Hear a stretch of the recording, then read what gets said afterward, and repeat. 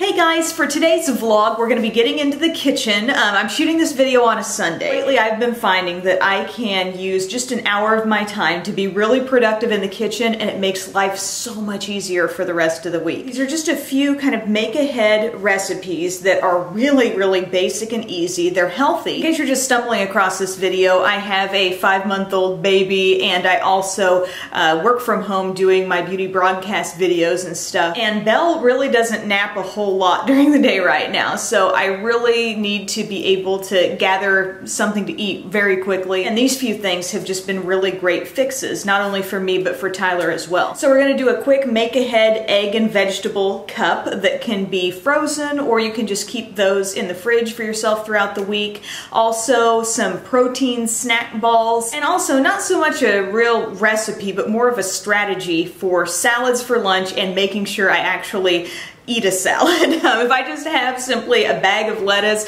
and various salad ingredients, it doesn't tend to mean a whole lot for me unless I actually can get some things assembled in advance, and then I've got something that I can easily grab for to go alongside my dinner, or in most cases as a lunch. So to start out with these little egg and veggie cups, this was something I found through Pinterest. Actually, the blog is averycooks.com, so I'm giving her total credit for this recipe and just kind of showing you how I make them, but I will definitely link below to her real recipe for how to do these. I preheated the oven to 375 and I greased the muffin pan. I start out by just gathering up any vegetables that I might have on hand. For today I chopped up a pepper, and I just love black olives, so I thought I'd throw those into the mix. I added in frozen peas and carrots that I just had combined in a bag from the store. I also used some frozen corn, but I just kind of combined all the vegetables I was using in a bowl, and amounts didn't matter too much because I was going to use some more of these vegetables in my salads in a minute. So I spoon those into the muffin tins about 3/4 of the way full. Then you've got your eggs, and I like to add a little seasoning to those, so I use some garlic powder, some cayenne pepper, some salt, and regular black pepper, and I just mix that up and pour it into each of the muffin tins so it's like just covering the vegetables.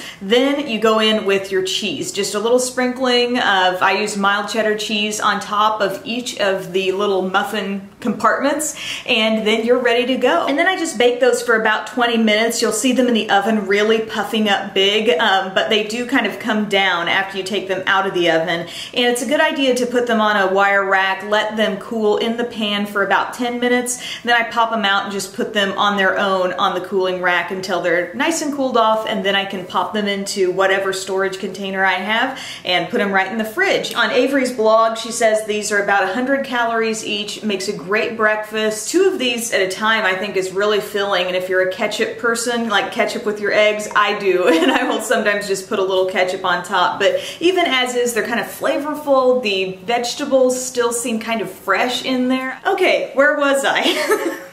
Somebody was getting a little upset and the camera ran out of battery, but I think I was about to talk about the salad. It's one thing to have everything that you need to make a salad on hand. It's another thing to actually assemble the salad, and if you're in a time crunch and you've got someone like this around who is taking up a lot of time and energy, and you know, that's great, but there's not time to really go chopping up a bunch of stuff and doing all that business. So if you can do it all at once, it's a great thing. So here's what I did for the salads. One of the tips that I saw, like I said, through this website I found on Pinterest, you should dry off the lettuce that you put in there first. So that way, you know, as the week goes on, it's not getting soggy, it's still staying fresh. And I have already done this last week, and I can say the lettuce really stayed good, and I just made sure to dry it off with a paper towel. So you put that in each of your dishes, and then, you know, whatever mixture of vegetables you like. The drier these can be, the better as well. I used some leftover vegetables from the egg cups, and I added to that some more corn, some more peas and carrots,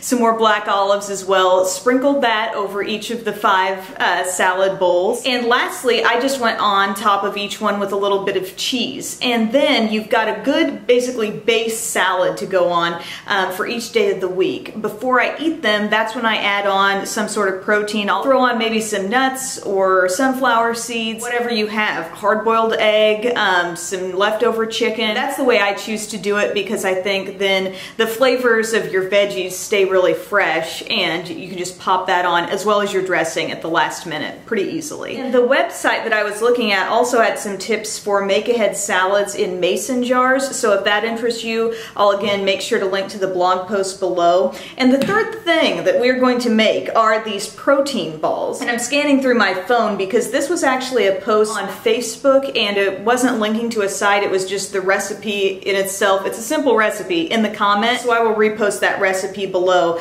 And this was for a single batch, what she posted, and I've doubled that. It makes a good amount. I know we'll be having some company later this week, so it'll be great to have on hand. So for the double batch, here's what I do. I do 2 cups of quick oats. Then I add in 2 scoops of vanilla whey protein. So just use the scooper from the container there. I go ahead and mix those dry ingredients together. Then I added in a ½ cup of honey and 1 full cup of natural peanut butter. And then you just mix that all together. And it's got this amazing like cookie dough type consistency and a great flavor to it just as is. But isn't it fun to add in like chocolate chips or mini M&Ms or whatever you want? So I split my dough into 2 so I can have 2 different flavor things going on. I added caramel bits to 1/2, and let me tell you, these little guys are incredible. They taste so good with the peanut butter. And then I put semi-sweet chocolate chips in with the other half, and it's really no big deal to just roll those extra ingredients into the balls however much you want, or you could skip that entirely, make them a little healthier. And once you've done that, they are good to go. They're a no-bake recipe. They stay great throughout an entire week. I'm not exactly sure what each one of those is calorie-wise, but it's kind of cool because, you know, as opposed to buying a granola bar or buying this or that, you do know exactly what you have put in there. I've just grabbed a couple at times for a quick breakfast. If you're going somewhere,